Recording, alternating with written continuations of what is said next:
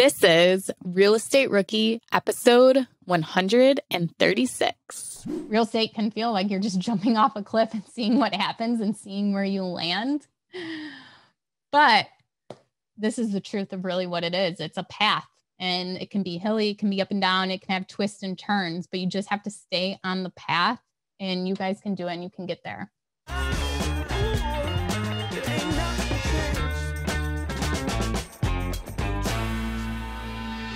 My name is Ashley Kehr, and I'm here with my co-host, Tony Robinson. And welcome to the Real Estate Rookie, where we demystify real estate investing for new investors by breaking down the basics, getting into the nitty-gritty, and giving you the inspiration and information you need to get started. Today, we actually have a very different type of show for you guys. We are going to break down how to be a newbie investor and get your first deal in 90 days. So we have a special webinar recording that we are going to play for you guys, and it is going to go through everything you need to know to acquire your first deal. So Tony, what are a couple things that are highlighted in this webinar? Yeah, well, first we got to say, Ashley, where is this webinar coming from? Don't sell yourself short here. So, Tony, this is a webinar that I recorded previously, actually, when I was live in Denver. And we are going to play it for you guys.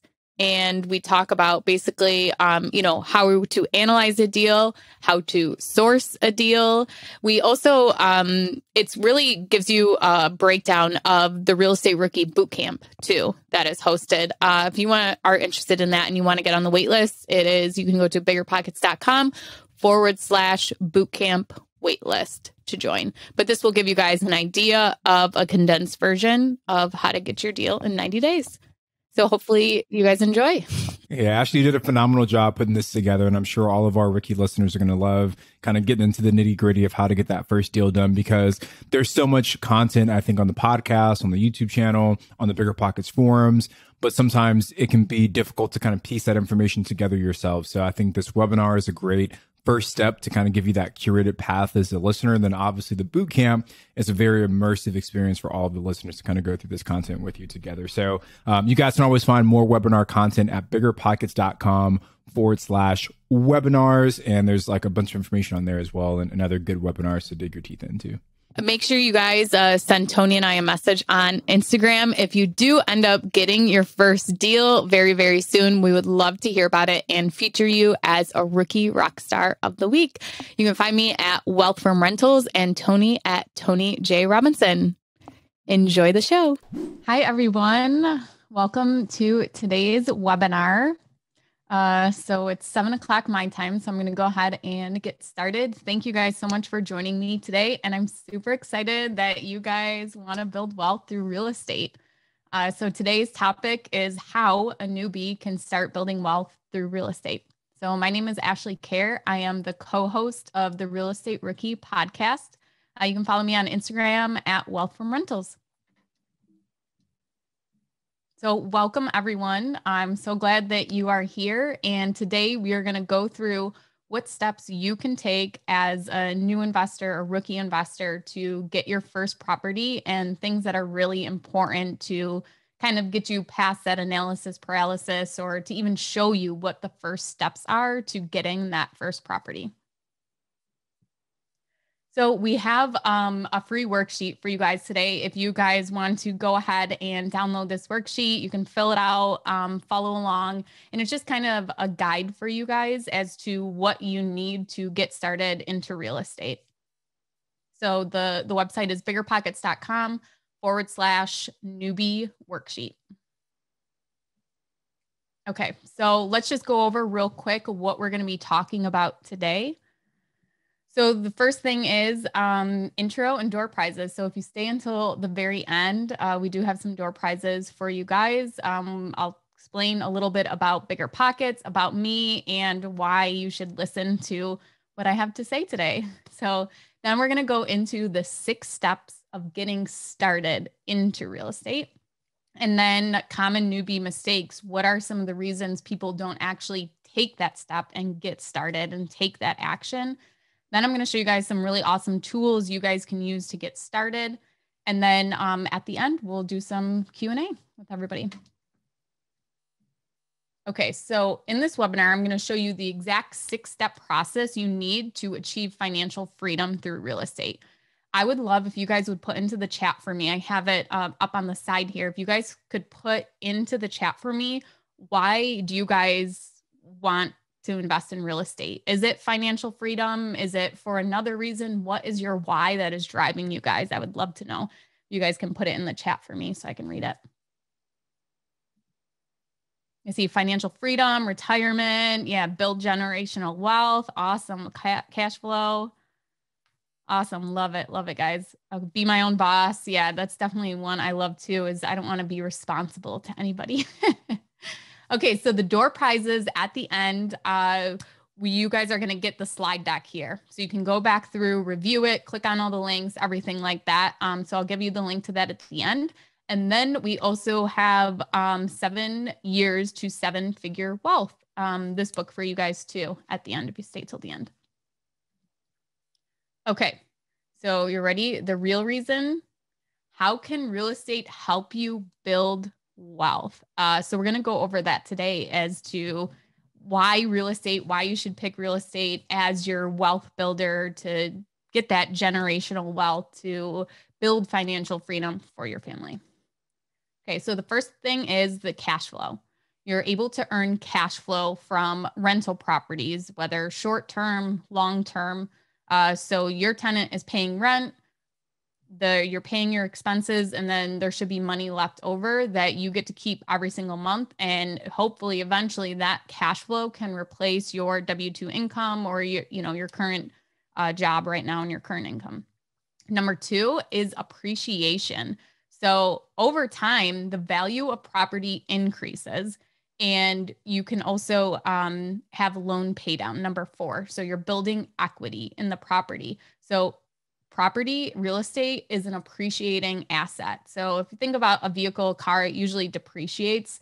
After you buy it, it doesn't appreciate like real estate. So that's the value of it. If you hold on to a property for a long time, it can be worth a lot more than what you bought it from. And then 3, the tax benefits. The tax benefits are you have depreciation. So depreciation is when you purchase the property, it takes the purchase price of that property and kind of breaks it down over many, many, many years. And it comes off of your taxes. So when you report that income, it's taking the depreciation off, but that's not actually money you're spending out of your property, spending out of your company and your business. So that's a huge tax benefit. If you guys have heard of 1031 exchange at all, this is kind of like a tax loophole to benefit real estate investors, where if you go to sell a property, you can take the money that you've earned from that property, the gain on the sale, and you can put it into another property and never pay taxes on it. I mean, it's a little more complex than that, but that's kind of the gist of it. So there's many, many tax benefits that come with real estate investing too. And then loan pay down, I kind of touched on that with appreciation, because as the longer you hold the property, the more of the mortgage that is going to be paid down by the tenants when they pay their rent. And then the more the property is going to appreciate the longer you hold it. And in today's market, I mean, I've seen appreciation greatly increase just from properties I bought 3 years ago. So you never know where the market is going to go. But if you look at the last 30 years, you're going to see that property values have greatly increased over that 30 years, even if there were ups and downs in the curve. Okay, so freedom. We all want financial freedom. We want freedom from our bosses. We want freedom to do whatever we want. I like to say that I want the freedom to be spontaneous. I want to take my kids and say, hey, we're going on a road trip this week, or I want to wake up and I want to decide exactly how my day is going to go. And a big factor for a lot of people is getting out of your W-2 job, getting out of that commute to work. So I'd love for you guys to put into the chat right now what you are doing right now for work. And if you want to keep doing that, or you can't wait to stop doing that, I'd love to see what some of your guys' careers are. High school teacher, retired, program manager, military, Army, social worker. Awesome. We got a nice mix of people in here. Cool. Very cool. Okay. So also a big why and a big reason for people wanting to get into real estate and build this financial freedom and this generational wealth and this time is so that you can spend more time with your family. And that's definitely possible with real estate. So I'm really excited that you guys are here because my life has completely changed since I started investing in real estate and the time I get to have with my kids and the adventures we get to go on. And also travel. Who here wants to travel? Tell me that you want to travel and where you want to go once you're able to quit your job and you're living off your real estate income all over the world. Yeah, that's the best answer. Hawaii, Europe. Okay, so yeah, travel is a big thing too, that you don't have to show up to work on Monday. You get to travel, and especially with with COVID, everything has become so virtual that it's so much easier to work from anywhere now. Even more, so many meetings or so many calls are virtual. And like even now, I'm hosting this webinar to you guys virtually from my house. Actually, I'm in a closet. And I think that when you're a real estate investor, if you are a landlord, there's so many property management softwares out there that it's so easy for you to manage your rental properties from out of state or from anywhere. So that's another great thing about real estate investing is if you put the systems in place, you can really do this from anywhere. And I see Jesse said here, outer space. Well, I mean, more and more people are going to outer space. So that might be in the plan for you. Okay. So what is the problem? Why is not everybody doing this? Why isn't everybody a real estate investor? So most newbies never buy a single property. They don't take action. A lot of people get stuck in analysis paralysis. They just do research or maybe they read, they fizzle out, they lose their motivation, their inspiration. Okay. So let's go into two of the biggest reasons. It's foggy. It's not clear a lot of times as to how do you actually start in real estate. And that was kind of why Josh Durkin, the founder of BiggerPockets, started this whole website, was to connect real estate investors and to share ideas and to show you how to do it. And then that it can be a maze. I mean, you hear all of these people talking about real estate. And with real estate investing, there's so many different strategies. There's so many different ways to do it. There's so many different types of loans. There's so many different types of property. There's long-term rentals, short-term rentals. There's wholesaling, there's flipping. There's all these things, and it can be overwhelming. And that's why I'm so glad you guys are here today, because we're going to try and break that down and make it way more clear for you guys. Okay, so a little bit about me and to why you guys should even be listening to me. So I grew up in a rural town outside of Buffalo, New York, very small town. I'm the oldest of 5 siblings, lived with my parents. We had a small farm where we had random animals throughout the years, horses, cows, lambs, a pig, different things like that. So I have 3 little boys now, and I live on my dairy farm. I started out as an accountant, and I worked probably 6 months, and I quit in the middle of tax season. I hated sitting at a desk so much. It just wasn't for me. I remember this conversation so I had worked as an intern at the accounting firm before I graduated college. And I could not wait till the day that I was going to go full time, and they gave me my compensation package. And I was like, this is it. I'm finally going to be making the big money. And I was so disappointed. It was barely more than I was making as an intern. It was just full time. And I was expected to work 50 to 60 hours a week during tax season. So I remember the partner that worked at my office said, this isn't it. This is how it is. I'm not making the money that I want to be making either. That's just how it is. And that got my mind thinking a little bit. But then I finally couldn't tolerate it anymore. And I said to my husband, I don't want to work anymore. I want to quit my job. He said, okay, you can be a stay-at-home mom. So I got pregnant and I was going to be a stay-at-home mom.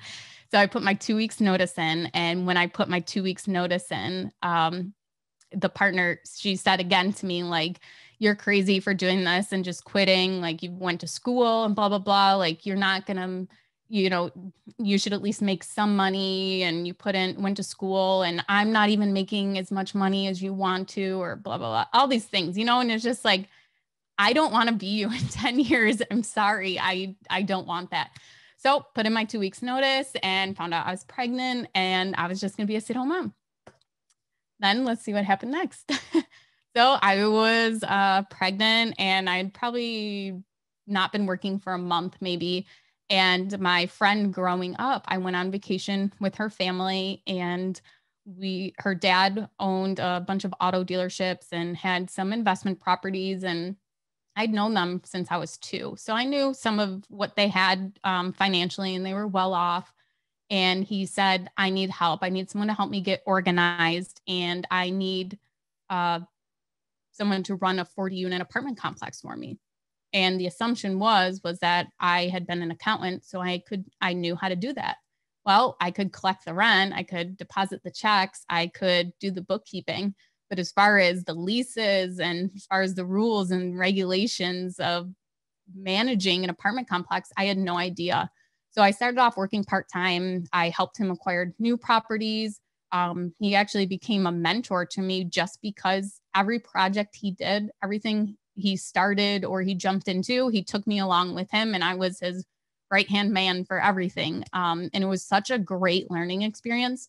So you guys, as newbies, as beginners, if you get the chance to actually work for someone that is an investor and get paid to do that, that is such an opportunity for you.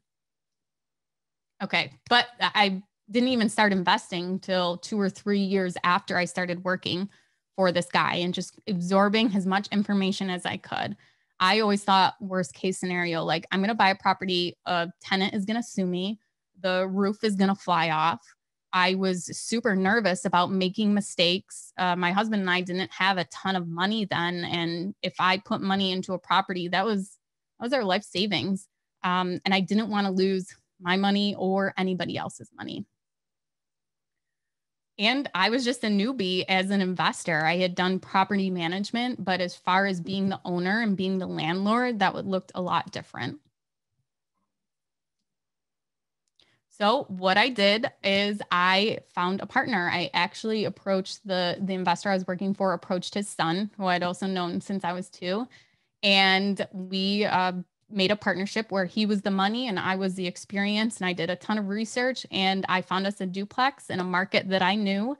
And from there, we got a couple rentals under our belt together, and we built very slowly, just one duplex after another.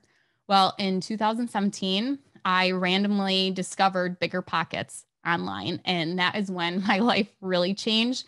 In a year and a half, I tripled my portfolio just from going in the forums every day and talking with other investors in the forums, and seeing different ways to do creative financing and different ways to buy property, and how to make my property management better. So it really transformed myself as an investor, networking and growing with other investors on BiggerPockets. So over time, I discovered the real truth about real estate. And, you can cut short the learning and testing and failing time because you guys don't have to recreate the wheel. You guys, all these investors are already doing it. Take what they're doing and just tailor it to your needs or how you want to build your life. So as far as today, I've purchased over 35 units. I have a mobile home park under contract, and I have a self-storage facility under contract, and I have another farm under contract.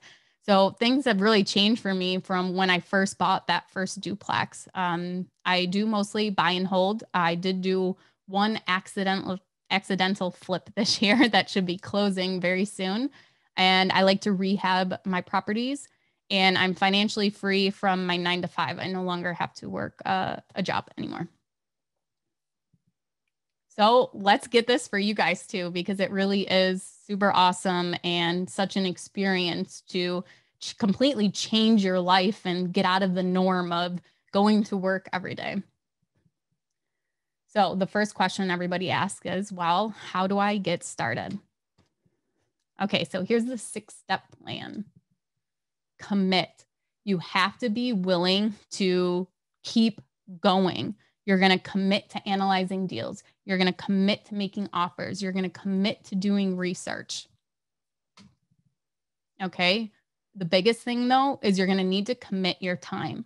At first, it may take a bunch of your time to actually take that first step and take that action. If you don't have time, then you can find a partner who has time or has the experience already and has the knowledge already. And then your skills. So what investing skills are you already bringing to the table? So I would love if you guys could put into the chat for me, what is one reason that you think you would be great at real estate investing? Maybe you're a realtor, you have some knowledge of the market. Maybe you have money to invest. So that's a great start right there. You already have a leg above a lot of other people if you have the money to invest. Or maybe you're a licensed insurance agent and you know what insurance agents look for on different properties and stuff like that. Maybe you work for a property management company. Maybe you lived in one house, moved out of that, and your first house is now a rental, and now you want to grow even more. So I'd love to see already a landlord, facilities manager experience. Yeah, that's great. Yeah, if you have a construction experience and you're going to do your own rehabs, a realtor, awesome. Okay. And then you have to have the right mindset too. So we had shown in the picture how real estate can be like a maze, and you have to stay focused and you have to pick what strategy you want to do and stick with that. So there's this thing called shiny object syndrome where you can just like get distracted with all these different ways to invest in real estate. So I was on a call the other day where someone was talking about Airbnb RVs and parking them in empty lots and renting them out. I'm like, oh, that sounds easy enough for me to do. But then it's like, no, you have to focus on what you're doing. So having the mindset and being confident in yourself and knowing that you can do it. Like look around you, look at all the other people that are investing in real estate right now. And then money. Are you committed to, if you are bringing money to the table, are you committed to investing that and risking that? And also, so when you're investing in real estate, you want to make sure that you have cash reserves. So when you have those cash reserves, you have those savings, you have to be prepared to spend those if something does come up, and not be, super upset or distraught or financially ruin you if you have to use those reserves to cover some expenses. And then also if you're taking on a partner or you're using private money, you're using somebody else's money. I like to call that OPM. It's called other people's money to invest. Like I started out with, make sure that you're going to be using their money responsibly. Okay. So are you willing to do what it takes to find success? Because there are going to be times when you feel like you're just getting pushed down a hill, and what you're going to do at that time is you're going to go in the BiggerPockets forums, or you're going to go in the Real Estate Rookie Facebook group, and you guys are going to say what your challenge is, and you are going to get people that are going to motivate you and encourage you and also give you ideas to bring you back up. Having a network around you can really, really help drive you to get to that success, because once you get that first property, it really starts to get addicting to get the next. Okay, so number 2 of the steps is to learn and plan. Okay, so first, what strategy are you going to do? There's flipping properties, there's renting properties, BRRRR, house hack, etc. So do you guys know what strategy you're already doing, what you're going to be looking for? Are you going to rent the property? Are you going to Airbnb it? Are you going to do a house hack? I'd love to see, okay, house hack, rent it, do BRRRR. And for those of you that don't know, so a BRRRR is you're going to buy the property, you're going to rehab the property, you're going to rent the property, you're going to refinance the property. So you're going to go to a loan or go to the bank and get a loan and pay yourself back for buying that property, or pay back a hard money lender, pay back your line of credit. And then you're going to repeat the process with that same initial cash that you had, or whatever the line of credit you had, whatever you used to buy that property. So it's a very common way for people to get started. My favorite though for newbies is house hack. So house hacking, where you're living in the property and then you're either renting out another unit or units, or you're renting out the bedrooms too in your room or in your house. Okay, so what market, what location are you guys going to invest in? Do you guys have that narrowed down? And if you know what market you're going to be investing in, I would love to know if that's out of state for you or if that's where you live too.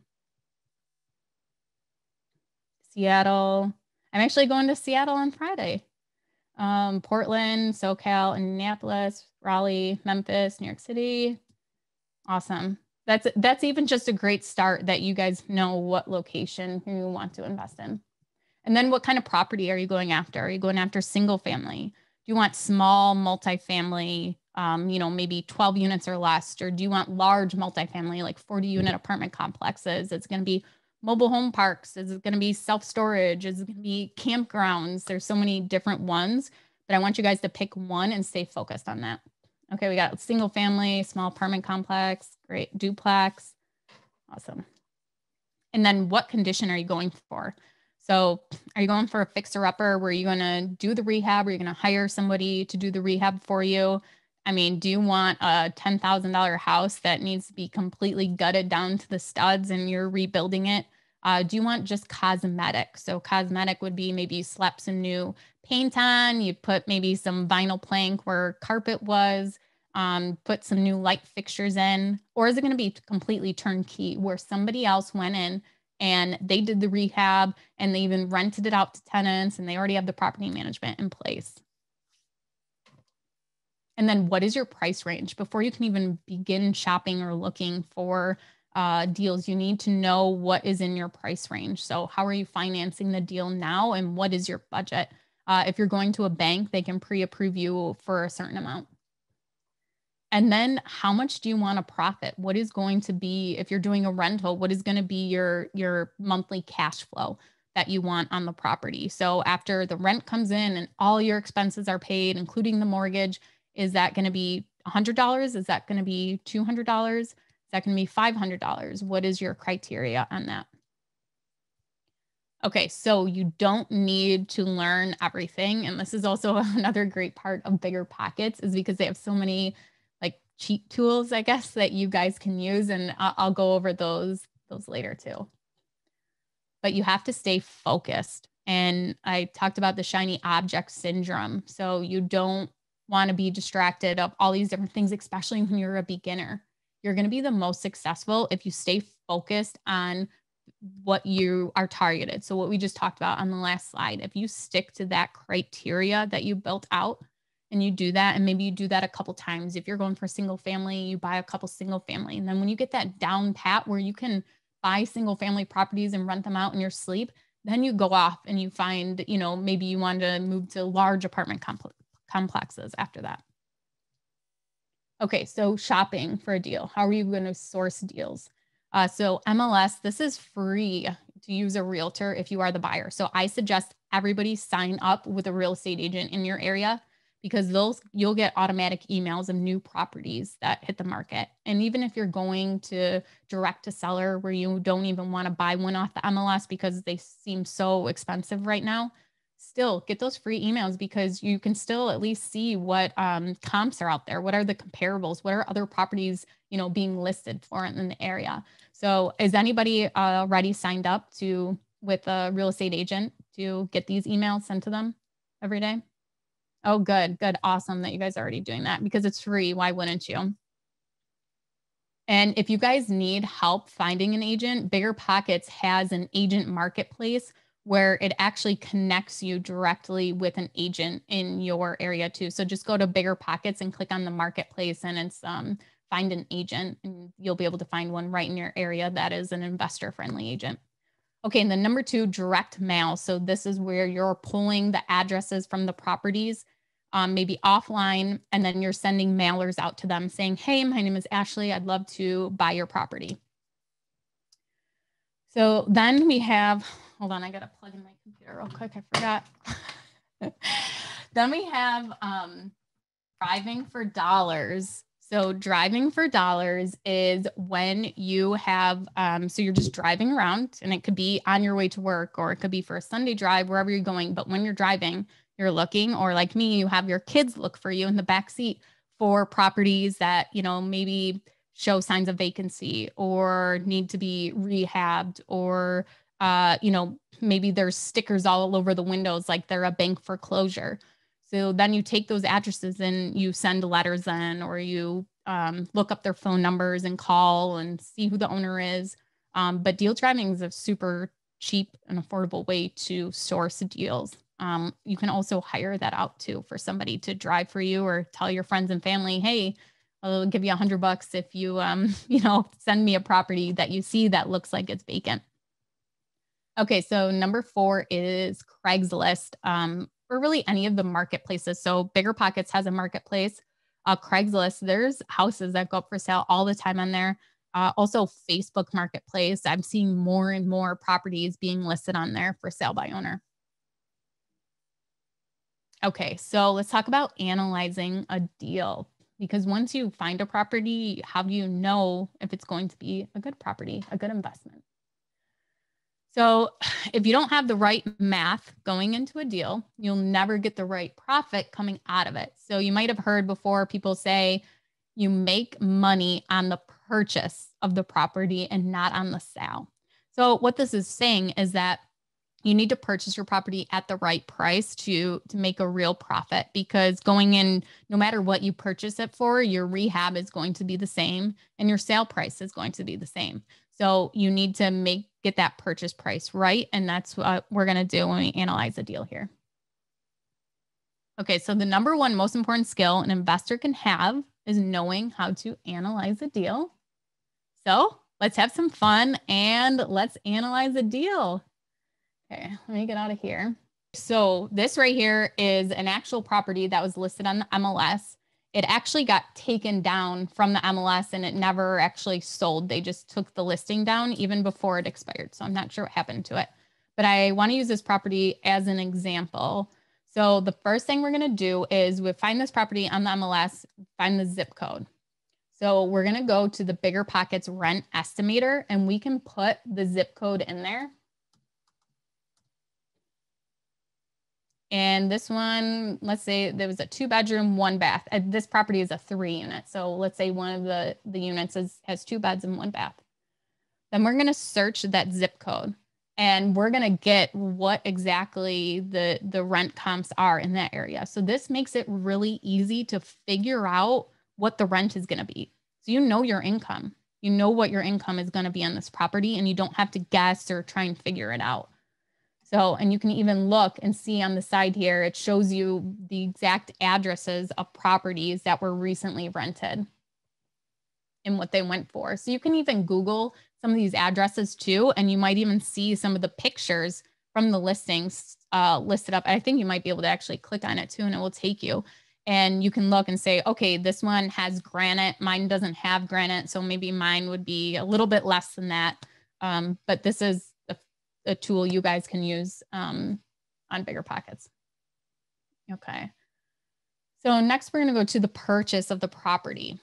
So let's just say we're going to put in, let's do 115,000. Okay. That's what we're going to purchase it for. I don't remember. I think the asking price was 115 maybe. So let's say we're going to start off running our numbers at exactly what they're asking. And then purchase closing costs around 6,000. For in New York State, you have to use an attorney, so an attorney fee, and then your bank closing costs. Okay, and we're not going to be rehabbing the property. We're going to take it as is, a turnkey. Okay, so what we're going to do is we're just going to get a conventional loan on the property. I've saved up my 20% down payment. I'm going to get a mortgage of $92,000 and the interest rate is 4.25%. And I know this because I went to a bank and I qualified for the mortgage at 4.25%. I know that I can purchase up to say $130,000 of real estate. So when you go to a lender and you get pre-qualified, they can give you an estimate of what your interest rate would be, what the terms would be, how much money you'd have to put down. If I was living at the property, I could potentially I could bring a down payment of 5% or sometimes even 3.5% if it's an FHA loan. So using these properties as your primary residence, you're definitely going to get better mortgage rates, and you'll come with less cash to the table. So that's why house hacking is such a great opportunity for you guys starting out, if it's possible for you, because you get into the property with so little money. Okay, so, and yeah, Justin put into the chat, good point. FHA requires PMI though. So yes, that is true. So if you are purchasing a property and you put a down payment of less than 20%, tacked onto your mortgage, your mortgage payment is going to be PMI, which is basically insurance that you are going to pay and you're not going to default. So you're paying that insurance so that the insurance would pay out to the bank if you did not pay your mortgage. Then once you've got built up that 20% equity in your property, that PMI becomes removed. So when you run your numbers, you would want to put that PMI cost into the numbers when you run it, because that will be a monthly expense for you. Okay, so the long term, we're going to do the amortized over 30 years. So my payments will be broken out over 30 years.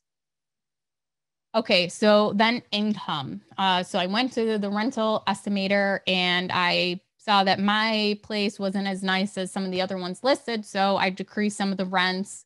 So the first one, 800, a 2-bed, 1-bath. The other two say they're 1 beds, 1 bath. And then this place also has garages. So the garages are rented out at $60 each. Okay, the next, property taxes.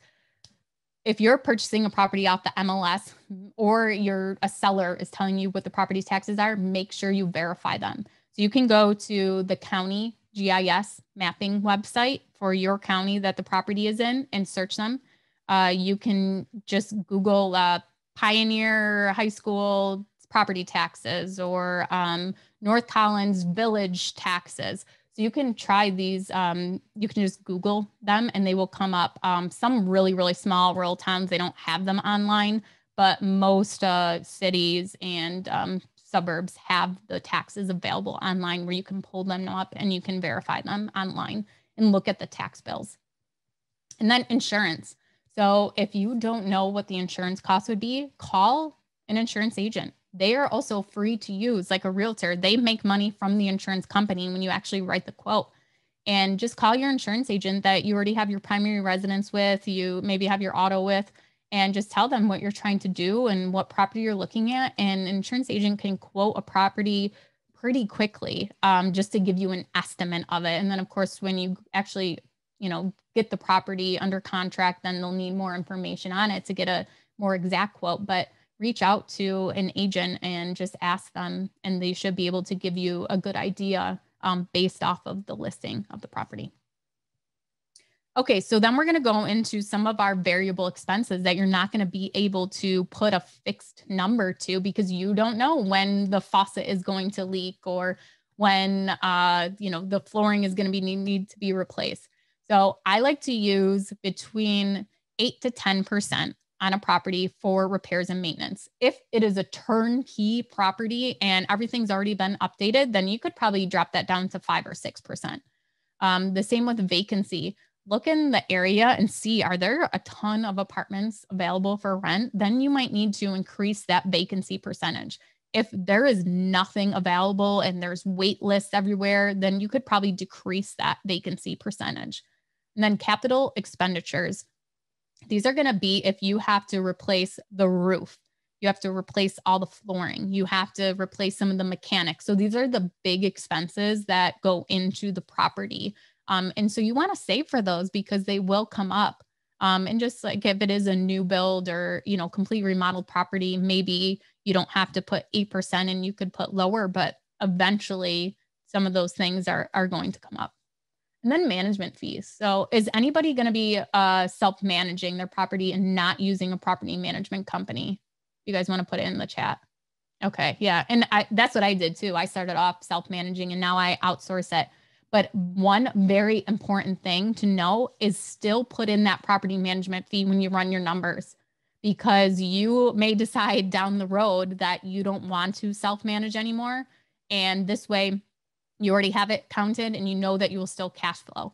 And in the meantime, while you are self-managing, take that management fee for yourself. That's just part of your cash flow, but still run your numbers and just call property management companies in the area and see what their fees are. And then the utilities on the property. So are they separately metered? Is each tenant? So in this house here, each tenant has their own electric meter. They also have their own gas meter. So they're responsible for paying their own utilities. But water and sewer, there's only one meter for that on the property. So there's no way to know how much water each tenant uses. So that I put into my number that I would be paying that. And then if it's a single family, you would probably most likely have them pay all of the utilities because there's nobody for them to share it with and it's them using all of it. But that is completely up to you guys what you do. There are some laws on as to if you can bill back tenants on certain things such as water and sewer. I know in some of the villages here, you have to keep the water in your name as the owner. You can't put it into the tenant's name. So if you get the bill sent to them, but it's in your name and they don't pay, it falls back on you and a lien gets put on your house and they don't get reprimanded at all. So make sure you guys are looking at those kind of rules and guidelines too. Then if there's an HOA fee, you got to plug that in because that's a monthly expense. For garbage, are you going to be paying for garbage? Will they be paying for it? Is it already included in the property taxes? Then this is really nice that you can add in custom expenses. So in Buffalo, there's definitely snow. So snow plowing expense and landscaping expense.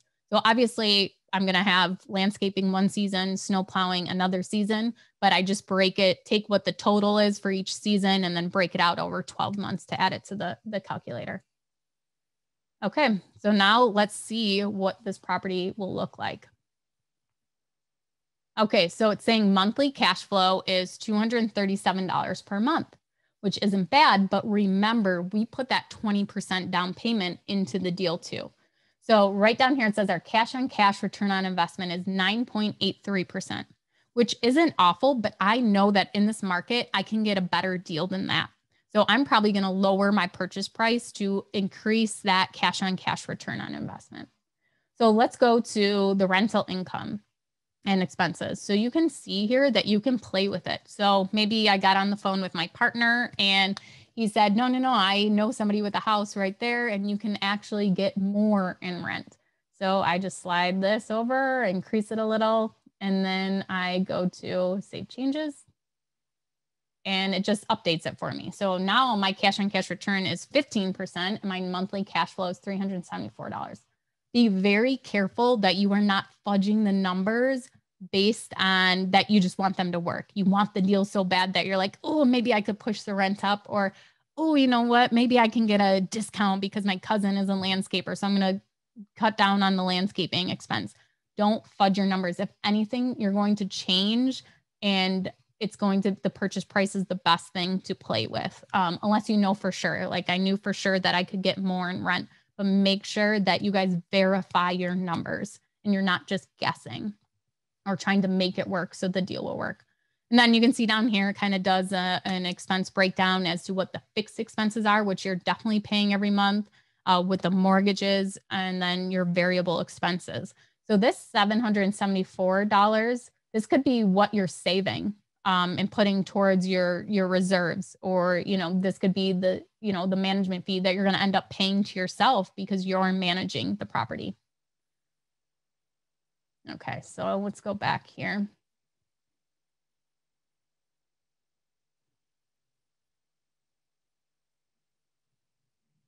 Okay, so now financing a deal. You know what deal you want and you know what strategy you want, but how are you going to pay for it? So in our example, we just use the conventional loan where you're going to buy an investment property and you're putting 20, sometimes 30% as your down payment. You're showing the bank that you have that money, you have cash reserves, and that it's going to be an investment property, and then you get your mortgage. There's house hacking. So like FHA loan is a great loan to use if you're going to be house hacking and it's going to be your primary residence. And then you're also, when you're house hacking, the goal is to get that house to live there for free or very low cost. So my sister, when she graduated college, she bought a duplex and She pays $45 a month to live in a house that's, I think now it's probably worth like $160,000. And she lives in the upstairs 2-bedroom apartment, and the people downstairs live in a 2-bedroom apartment, and they pay, I think, $1,050 a month. And if she rented hers out, it would probably be $850 a month, her apartment. And she's paying $45 a month to live there, and all of her expenses are taken care of. And then partnerships. So that's how I got started. I didn't have any money. So what I did was I went and found a partner who did, and brought him in on the deal, and it worked out. And then using the BRRRR strategy. So maybe you have someone you could borrow money from for a short time, or you have some cash you can use, or you have a line of credit you can use, but you have to pay it back. So with the BRRRR strategy, you're using that initial cash right there, and you're going to go and put it into a property to purchase it. You're going to have money for the rehab, and then you're going to get it rented out, and you're going to refinance. So go to a bank and say, hey, look, I have this beautiful property. It's rented. It's making income. I want to get a mortgage on it. And then they look and they say, wow, the value of this property has increased so much. We can give you all of your money because there's that 20% of equity still in the deal, because you did the rehab and made the property appreciate. And then you take that chunk of money and you do it again on another deal. So if you guys want to know more about that, your biggest hurdle right now is maybe you don't have any money. So this is a great book by Brandon Turner, Real Estate Investing with No and Low Money Down. Just know that this does not mean that you don't have any money at all. You should still have cash reserves. But even if you have money, learn about the ways that you can purchase real estate with other people's money and not even use any of your own funds. Okay, so here's cash, conventional mortgage, like we use in our example, the FHA loan we went over. Then the 203K loan is when the bank actually pulls in the cost of the rehab too. So if you're looking at a fixer-upper property, this may be a good option for you to talk to a loan officer for. It can be difficult for them to approve a property for the 203K loan, and it's a lot of work to get through that loan process. But if that's how you're getting started, it's definitely worth it to put the work in.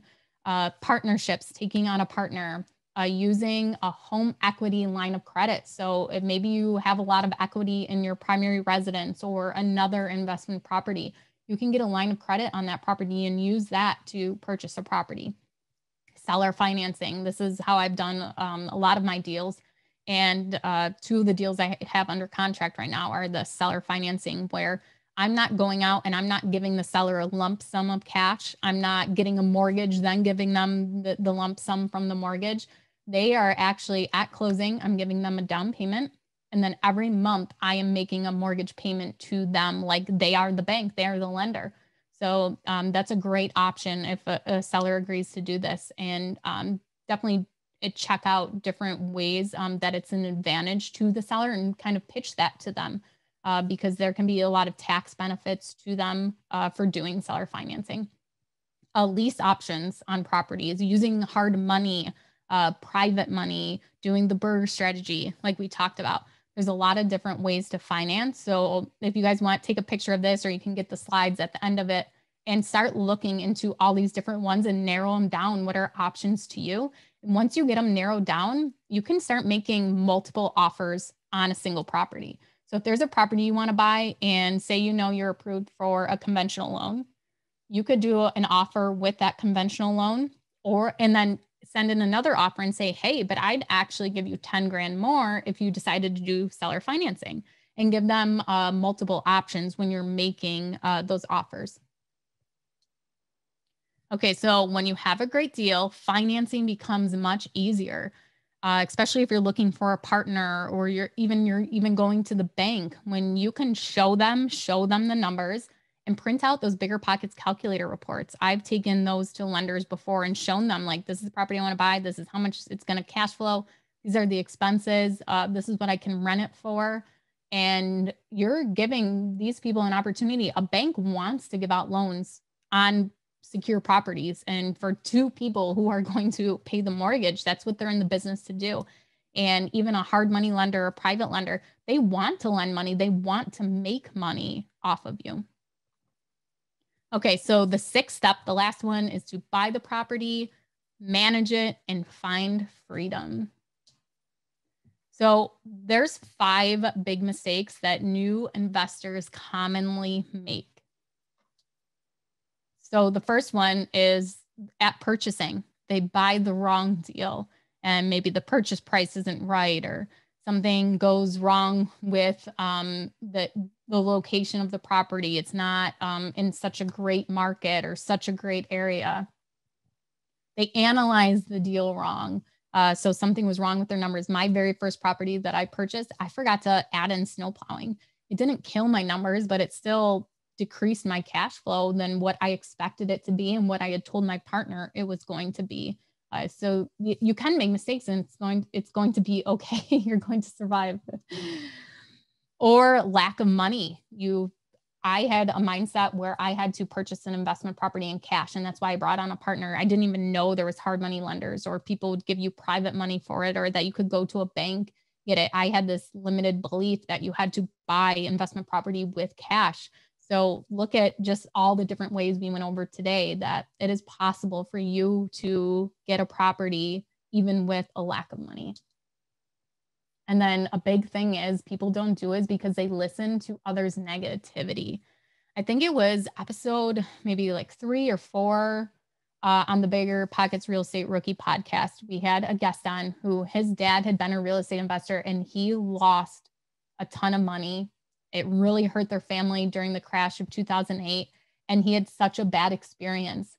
And what our guest did was he took what happened to his dad and took what his dad learned, and he put it on to, he took those mistakes and he learned how to not do the mistakes and to take value from it. And he has become a successful investor because he took what his dad was saying and learn not to do it that way. So if people are telling you not to get started, or that you're making a mistake, then please don't listen to them, especially if they've never invested before. Okay, so I don't know why you came here today, but here are a couple reasons that maybe you did. So maybe you are tired of working your 9-to-5 job, you're stuck in a rut, commuting, bosses, servitude. You just don't want to do that. You don't want to build someone else's dream by working for them. Maybe you want to become a better spouse, parent, or friend. You want more time to spend with them. You want to be more present in your own life, and you might need more freedom to do that. Maybe you are looking to spend more times on the things you love, pick up a hobby. I remember when I was a first guest a couple years ago on the BiggerPockets podcast, I said that I was asked what my hobby was, and I was like, I really don't have one. It's buying houses, it's real estate. And since then, I've bought a motorcycle. I go to soccer with my kids. Like I've changed and done a lot more, and started to really love things again and enjoy life because I have the time and the freedom now. Okay, so one thing that is true for all rookie investors is that it can be scary. And that's why I took on an investor to start with me, a partner to invest with, because I was scared. And taking on a partner that's how I overcame that obstacle, overcame that hurdle. So think about what is scaring you from getting started. How do you overcome that? What do you do to mitigate that risk that's scaring you? So real estate can feel like you're just jumping off a cliff and seeing what happens and seeing where you land. But this is the truth of really what it is. It's a path, and it can be hilly, it can be up and down, it can have twists and turns, but you just have to stay on the path, and you guys can do it, and you can get there. And you need to take action. You can't spend all your time researching and looking into, analyzing deals constantly, but never making an offer on any. I'd love to know in the chat, is anybody right now like actively putting in offers on properties? Oh, good. We got some couple people. Yes, absolutely. Yes. Good. Even if there's a property that you see that you would like, and it fits your criteria, except it's a super high price, put in lowball offers. Practice making those offers. Practice getting rejected. So are you committed to taking consistent action until you achieve your goals? So that is maybe building your team, finding a realtor to work with, finding a lender? Is it, practice analyzing deals, practice making offers? Okay, so let's talk about how BiggerPockets can help you guys, because it really can fast track you. Like I said, I tripled my portfolio in a year and a half just from finding BiggerPockets. You can get more deals, you can get them faster, and you can get them with less risk, and all the tools and information is available to you.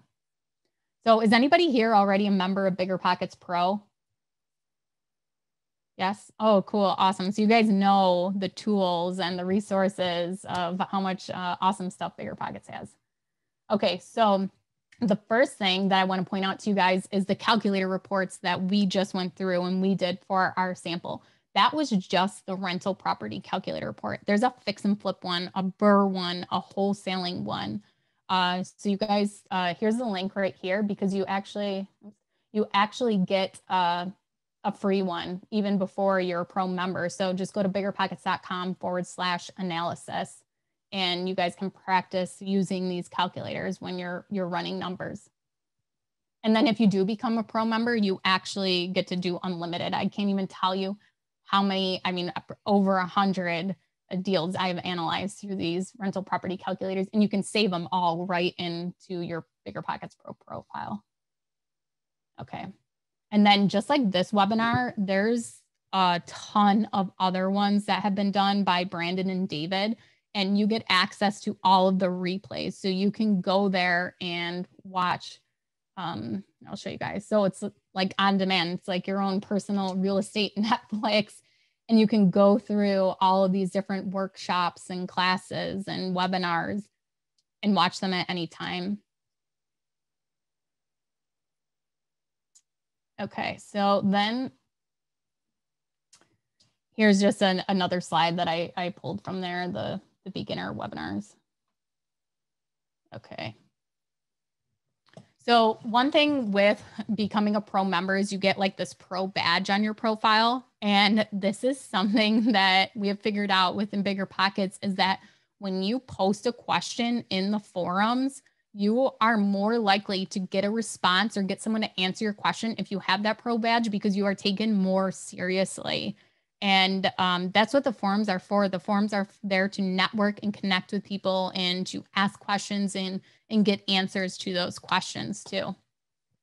And there's other cool stuff, like you get a forum signature, you get to upload a video profile so you can kind of, have fun with it, and also tell everybody about what you're doing and who you are.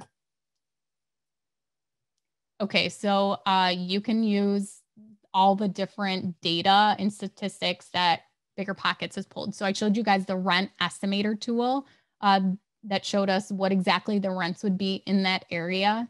I highly recommend trying this out and seeing if you guys like it, because data is pulled from all over the country to make this work. And then this is, I think, one of the biggest, the calculator reports are my favorite, but this is probably the next favorite, is if you're going to be a landlord, reduce your risk with these state-specific landlord forms. So they actually give you every single thing you need to do a lease agreement, and all the addendum forms that go with it too. So the lease, the pet lease, the lease extension, rental application, these forms were all created by attorneys in every single state. So if you're investing in North Dakota, they have the forms for your state. They're all state specific. Okay, so number 6, because it works. So this is someone who had sent a message actually to Brandon after he did one of these webinars, and they signed up to be a pro member. I became a pro member last year, and I went from 1 to 4 properties and 7 doors. I never even dove too much into detail. There's plenty of knowledge, but I didn't have to dig deep because everything is so readily available and handed to you all the time. That made me gain basic knowledge quickly and allowed me to be confident enough to take appropriate action. So he said the rest to learn via experienced partners and mentors. And we have another one. The BP calculators are my go-to for analyzing potential properties. There's no way I could analyze the volume of properties I do without being a pro member. This I 100% agree with. I locked up my first 3 unit almost a year ago that I'm now selling for almost a $70,000 profit that will go towards something larger. The BP calcs were a huge factor in making sure my numbers were right. Here's one from Patrick. Back in June, I attended one of your webinars. Right afterwards, I signed up for Pro membership. Woo! In the next couple weeks, I analyzed a bunch of deals. Eventually, I found a fourplex. I got it under contract 3 weeks after signing up for Pro.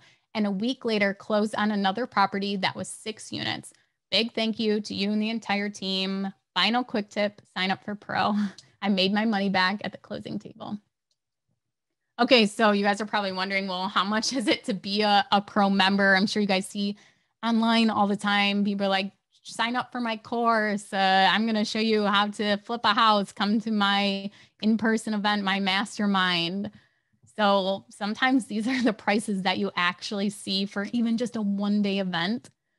But BiggerPockets does not charge us because Josh Dorkin, the founder of it, did not believe in paying these guru prices.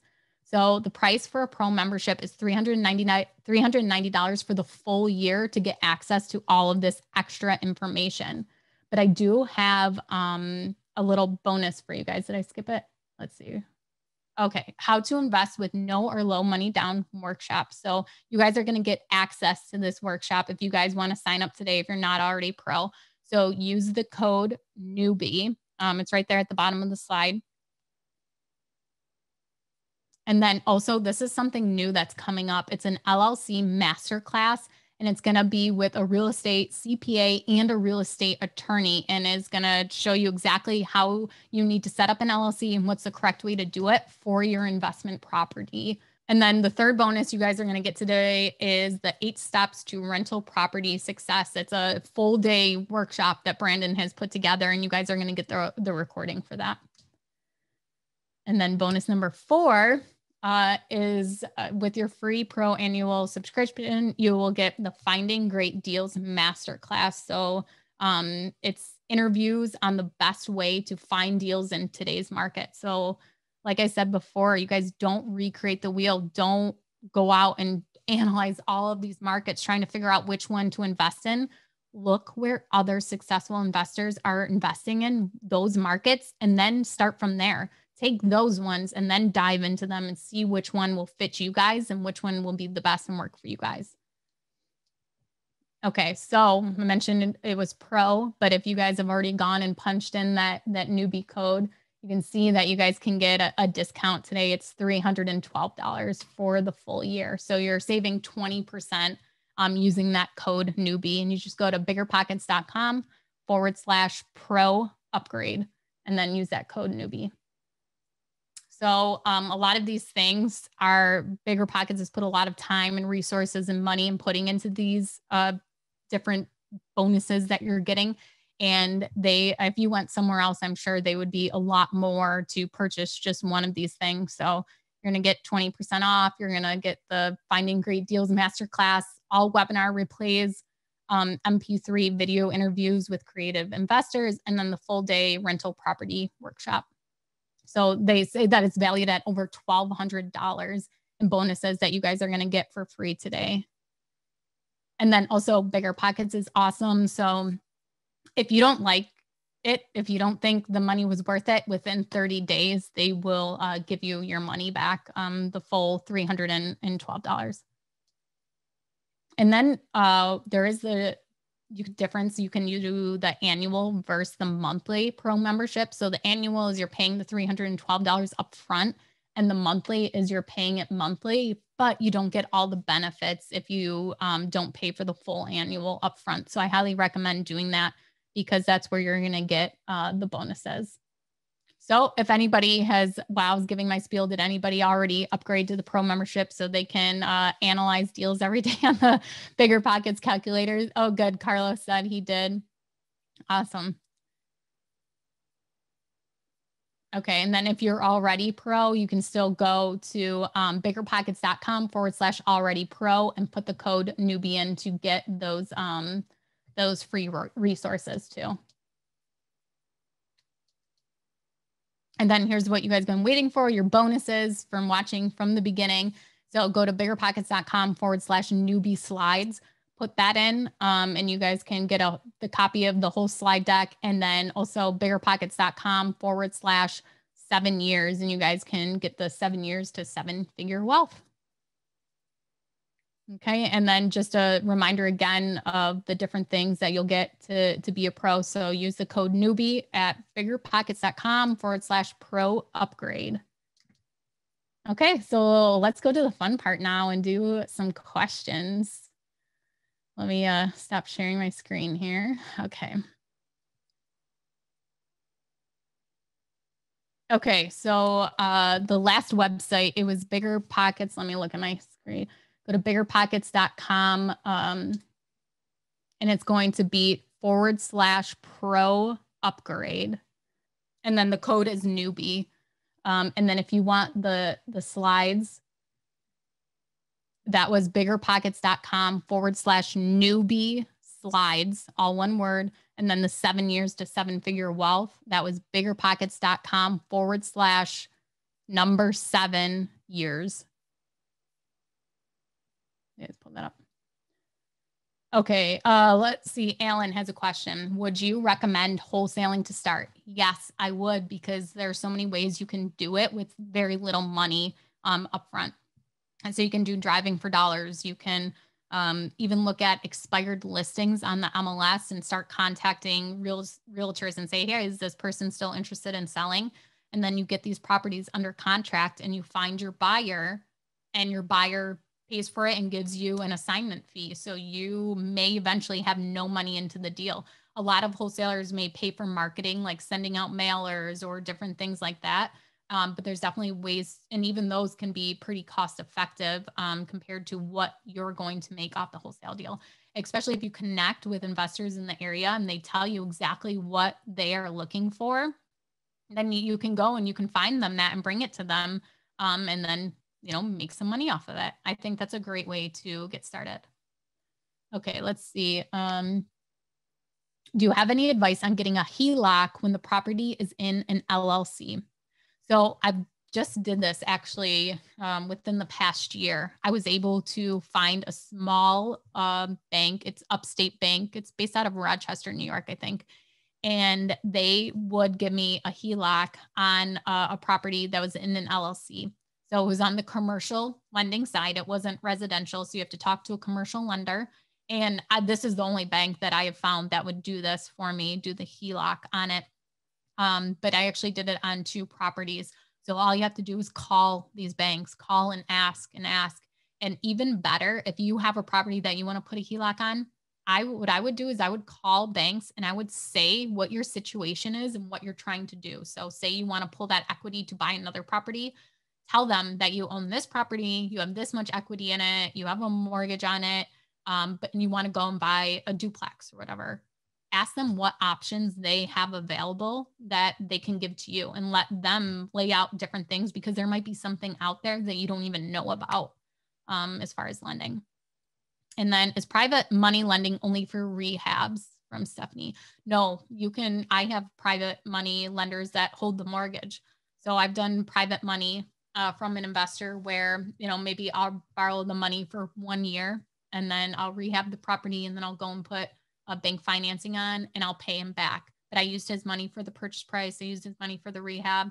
I also purchased a property that was turnkey, didn't need any rehab. And I used private money to buy that. And I have a long-term, I have a 30-year private money loan on that property. So no, it doesn't, you can use the private money for whatever, as long as that's what you agree with the private lender. Let's see.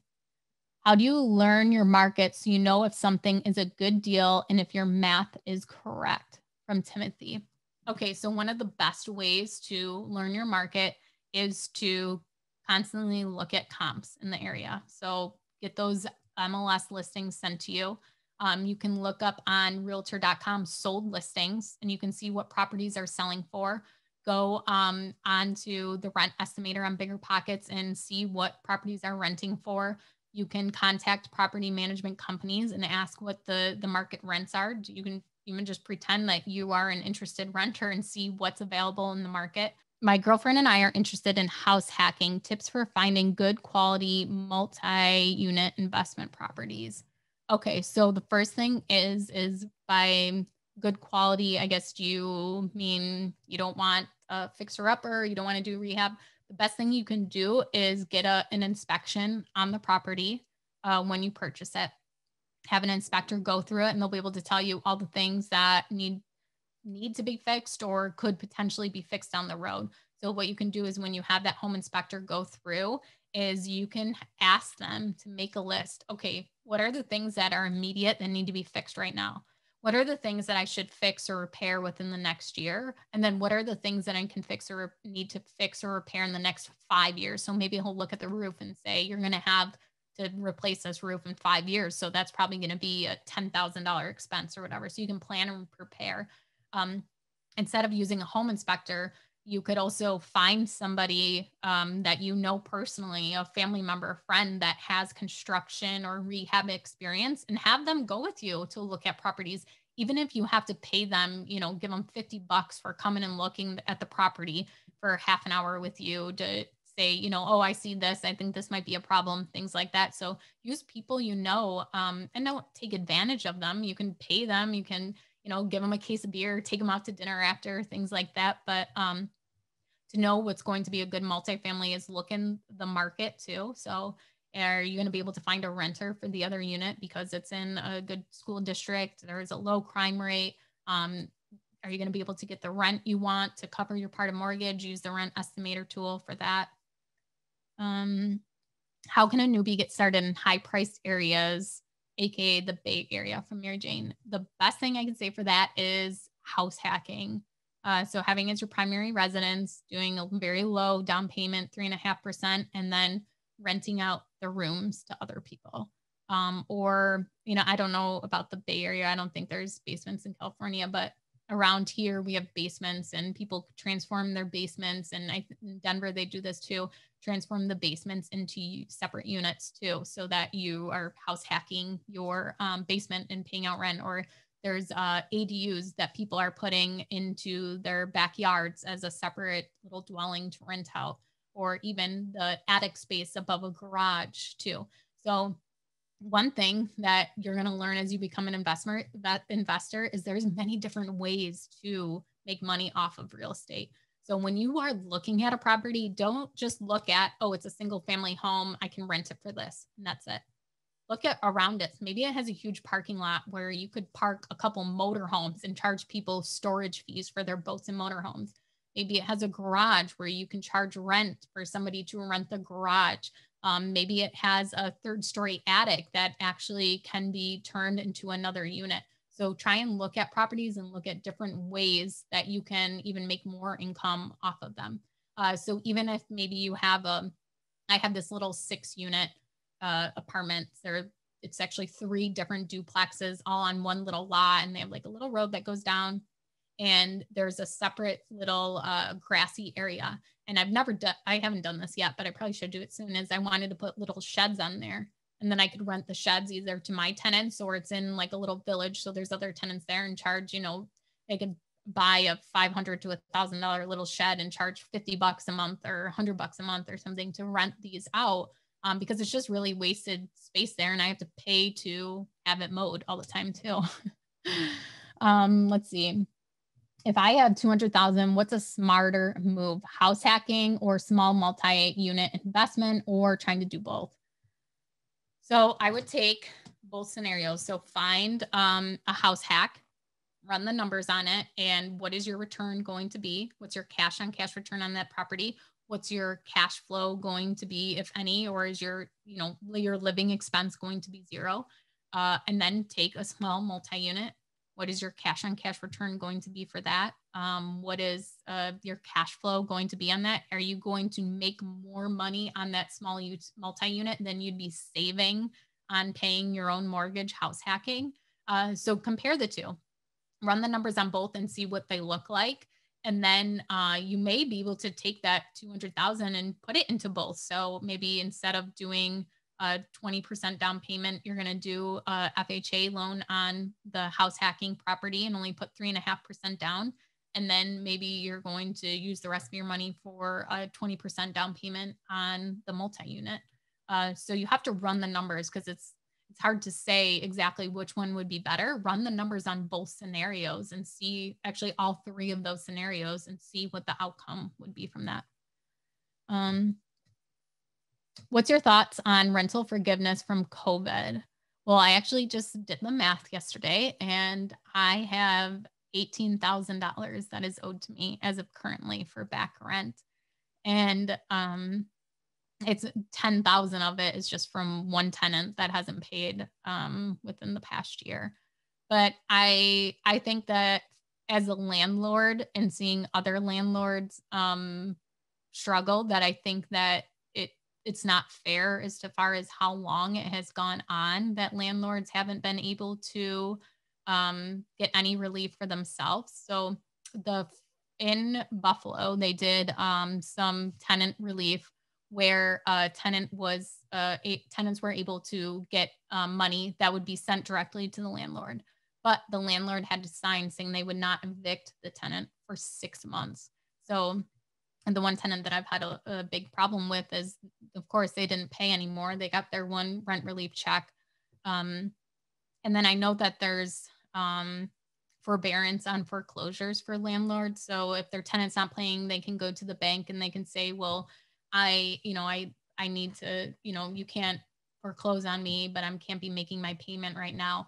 And so the problem I have with that is I don't want to ruin my relationship with the bank, because just like the tenant is hurting me and I can't pay my bills, if I'm not paying, the bank can't, the bank's not making money and they're not paying their bills. I mean, really, I know it's a lot different, but I want to be able to go to that bank. I want to have a great relationship with that bank. I want to show that I can pay my bills. I don't want to be somebody that would stop paying my bills. So if it got to the situation where my rental properties couldn't cover my mortgage payments or something like that, I would dip into our farm income and I would use that to pay our mortgages instead. So I understand people need help, but I think that there should have been a different way to help people than the way it was kind of handled with giving not doing evictions for this long of time too. I have a friend with rentals who is 38,000 behind as of April 2021. Wow. Yeah. It's crazy. And then, can you write that off? Yeah, you could write it off as bad debt expense. But you can go after them with a judgment things. I did have to do one eviction before where we went to court and we ended up doing a judgment against them where I think it was like $2,500 maybe. So saying that if they ever sold something, like they bought a house and sold it, or bought a car and then sold it, that I would have a lien on that piece of property. And that when that sale went through, I would be paid for that. It's been, 5 years and I haven't seen anything from it. And I don't think that I ever will. Let's see. Stephanie said, this is why I want to landlord in landlord friendly states. Yeah. Even just since I've been an investor, New York State has changed their laws in June of 2019, I think it was, and made it even worse to be a landlord here. And that's something we definitely go over in the market analysis too, is to what do the laws look like too? If you're looking to buy a rental property, are they investor friendly or are they tenant friendly too? Because that can make a big difference. Probably sold car for cash. Yeah. And what's funny about that eviction too is, it wasn't funny then, but I, like 2 days later after they moved out, I saw them at the Verizon store and the guy was buying his girlfriend a brand new iPhone. Yeah. He waved at me too, like, oh, hi, how are you doing? Okay. So back on track. Let's see. What are the benefits of buying under an LLC rather than personally? So the benefits of that is really asset protection. So a lot of people buy in their personal name because you can get better financing terms. You can get financing on the residential side, 30 years, you can less money into the deal. So usually you can get better cash flow getting the residential mortgages than you usually can getting commercial mortgages. And you get that locked in fixed rate for a long time, where if you have an LLC, a lot of times you have to go to the commercial side of lending. And I have gotten one bank that did give me a residential loan on an LLC. So it definitely is possible. It's just an outrageous interest rate. It was like 7.35%. But it can be done. It was fixed for 20 years, I think. But when you have the LLC, you have protection as long as you are following how to actually operate a business. An LLC is running your income and expenses through the LLC. And then, so really it's for asset protection, so that if you were sued or something were to happen, that, you know, someone couldn't come after you personally and come after your personal house. So that's the biggest reason as to why people put their property in an LLC. If you do put your property in your personal name, you can go out and get umbrella insurance. So umbrella insurance is put onto your property over your landlord policy. So you have your basic, your homeowner's insurance policy with the landlord policy wrapped into it. And then you can go get umbrella insurance so that if you are sued, you that umbrella insurance would cover you up to, you know, maybe $2 million, or you pick what that limit is that they'll cover you for that. So you can use that as a kind of protection against yourself if you are sued, as getting that umbrella policy. Because when I started out, any property I bought by myself, I put into my personal name, and then I got that umbrella policy over it.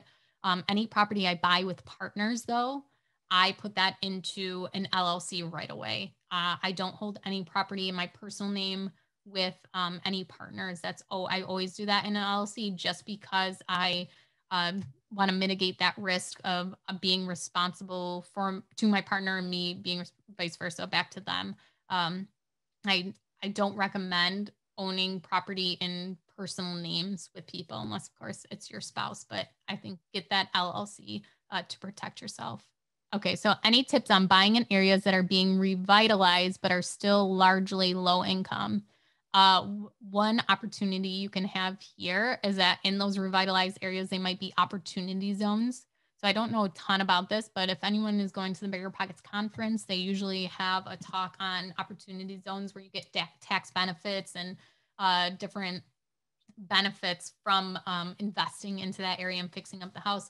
The next thing is that you could contact your local Section 8 housing authority and get people into your house there that have vouchers. So if you're having a hard time because it's still low income area and it's not fully revitalized yet, if you're having a hard time finding tenants to live there that, you know, maybe aren't coming back with the best screening, contact your local housing authority and figure out who gives out the Section 8 vouchers, and list your apartment with them. Because what Section 8 is, for people don't know, it's for people who are low income or they need help paying their rent. And so they apply for this state aid. And what will happen is the agency, the representatives, they will say, okay, you qualify, this person qualifies. They will pay a large portion of their rent. So I've had tenants that pay $25 a month towards their $700 rent payment, and the Section 8 voucher is paying the rest. So I get that money direct deposited into my account every month. I see that as guaranteed rent. I have not heard of one investor who hasn't been paid by Section 8 during this whole COVID thing too. So there's pros and cons to it. Some people say that you get bad tenants with Section 8. Some people say you get good tenants, but no matter what, no matter where you get your tenant pool from, that is going to happen. You're going to get the good and the bad. But the nice thing is that you get that guaranteed rent payment too. So if you are investing in an area where you're having a hard time finding really qualified tenants as to great, the screening comes back great credit, great income, then maybe look to Section 8 tenants for those properties. My email again is Ashley Kehr, ASHLEYKEHR @biggerpockets.com. Okay. I am starting with a partner and he has done a couple deals already. This is my first. I am investing only. He is investing and labor. Where can I find good resource to structure the percentage split? So this is actually a very common question as to how do you structure a partnership and what's fair, what's not fair. And really there's no right or wrong answer. So what I would do, first of all, if this is your first time investing together, I would date this partner and just focus on one deal first and not say, oh, okay, so every deal we buy in the next year, we're going to do it together. Start with one deal and work up an operating agreement, a partnership agreement. And so if you're both putting money in, you could divvy up the equity based on how much money is going into the deal. So say the property is 100,000 and you're both putting 50,000 into it. So you become 50-50 partners and he is doing the labor. So one thing that you can do instead of giving him more equity is that you could say, okay, so you're going to be paid an hourly rate based on the labor, or we know the rehab on this property is going to take, it's going to take this amount of time. So let's put a value to it of $5,000. So after we refinance the property, you'll be paid $5,000 or something like that. I like the idea of thinking of the future when you're putting together a partnership and not just the now. So in the future, he may not want to do the labor anymore. You might want to outsource it. Well, but he owns 70% and you only own 30, but he's not doing the labor now and you both put money in and now you're both equal, but he's still 70% owner. So if there are jobs or tasks that other people are doing, I like to put that into the operating agreement that, you could even say that upon him stopping his duties, he no longer has a 15% equity and that becomes split between the two of you or something like that. So think about the future too, and not just the now when you're building that entity structure. Partnership operating agreement templates on Pro. No, there isn't. But what you can do is reach out to a local attorney. If there's a real estate attorney in your area, ask them for a template, not even for them to put the contract together. A lot of real estate attorneys just have these templates already put together, or you can pull one offline. In the BiggerPockets Bootcamp class, I do provide one for everyone. It's just like a template, and then you go in and fill it out. And then I just recommend that you take that and you have an attorney approve it for you too. But if you go to an attorney, this is what my attorney did for me, is she went and she gave me templates for everything, for lease agreements, for operating agreements, for the LLC documents, everything. And then I would just fill them out. And then I would say, hey, can you just look this over quickly? It was a faster turnaround time because I knew all the information. I was just plugging it in. I could do it whenever instead of waiting for her to have time to fill it in. I wasn't paying to have her fill it in. And my fees to her were super low because she just had to glance over it and I did all of the work. So if you have an attorney you're working with, ask them if they have any documents that they would give you as templates, and then you just hand it back to them for them to review, and it'll save you a ton in legal fees too.